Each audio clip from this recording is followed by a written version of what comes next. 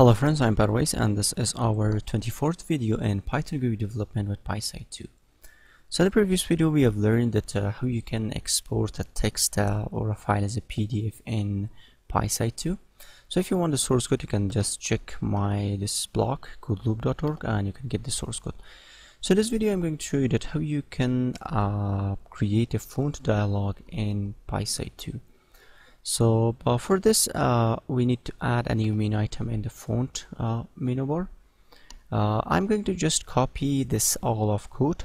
So if you want this code, you can just check this block and you can get this code. So I'm going to just copy all of them and paste it in my new file, a new Python file. We are going to just focus on creating font dialog. So now for this I need to just create a new action, and in here I'm going to just call it, for example, font action.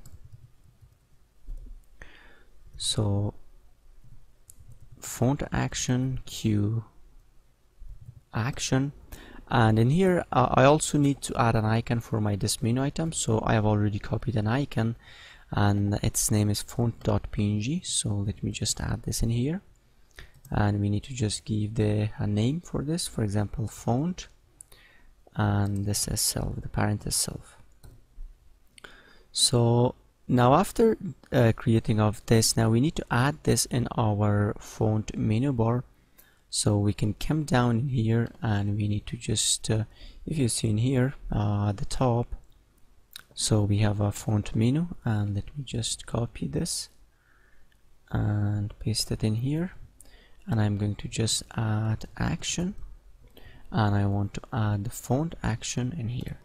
So now if I run this, let me just run this, you'll see that I have a new menu item at name of font with a nice icon.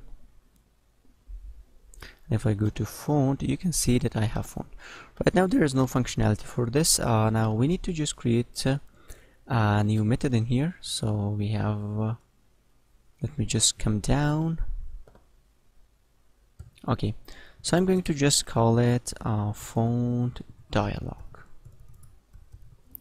The first thing you need to import font dialog. So let me just import in here, and it is QFontDialog.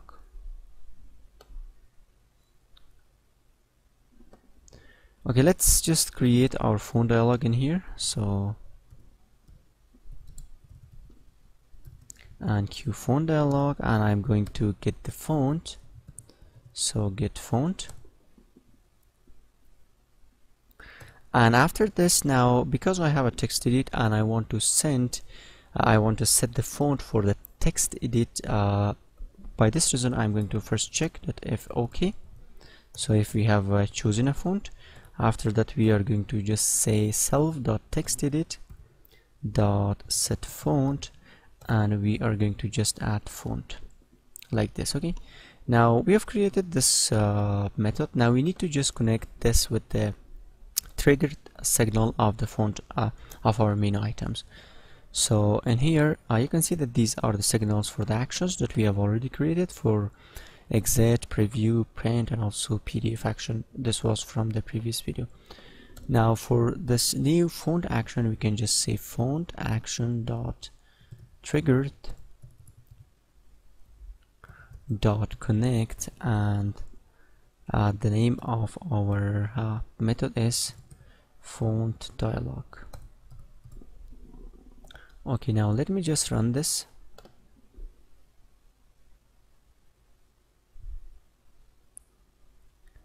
Okay, now in here let me just say get the source codes from codeloop.org, and now I want to change the font. You can see that I have a nice font dialog. Now you can change the font from here, and you can make it bold, and if you run this, if you click OK, you can see now our font is bigger and now it's working. So like this you can work with a simple font dialog in Pyside2. If you want the source code, you can just check this block for getting the source code. Also, please subscribe my channel, like the video, and also share the video.